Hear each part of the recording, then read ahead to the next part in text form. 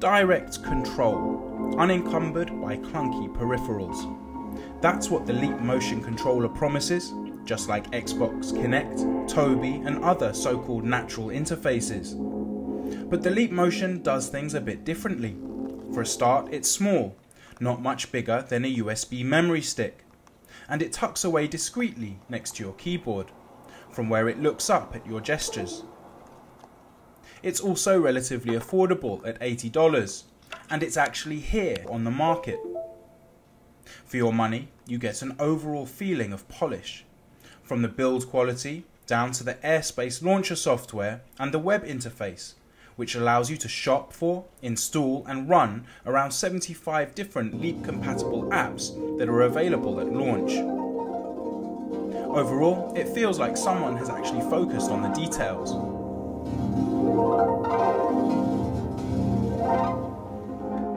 However, this sense of security falls down a little when you run the initial orientation app, which shows virtual fingers disappearing, wrists twitching, and an inability to track your digits even when you rotate your hands quite slowly.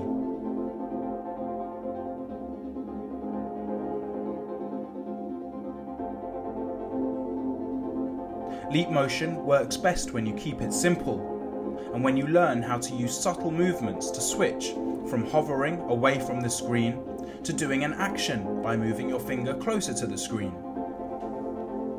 After you spend a bit of time with Coral Painter Freestyle or with the Air Harp, you do start to get a feel for it. But even after some practice, it never feels totally natural. And perhaps most importantly for a mainstream audience, it can't replace your mouse as a means of precise control.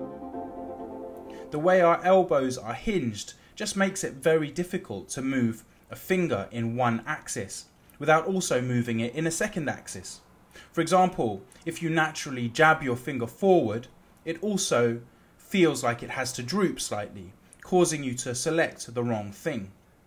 For such a tiny gadget, the Leap Motion does some fun things surprisingly well, but it feels too imprecise for anything more serious. This may be the kind of problem that can be solved with software updates, but being an early adopter is going to be fraught with some frustration, and also some risks, given that the Leap Motion will compete with the new Kinect, version 2.0, coming next year.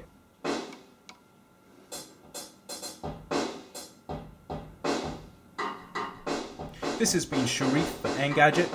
Please check out our full review of the Leap Motion controller at engadget.com.